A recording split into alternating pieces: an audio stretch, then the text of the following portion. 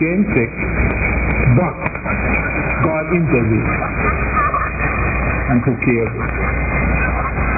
Matthew chapter 6 verse 33, seek first the kingdom of God and His righteousness, and all other things, whatever they are, will be added unto you. And God just knows when to give those other things. See folks, when we put God first and foremost, God will see to it that we are taken care of.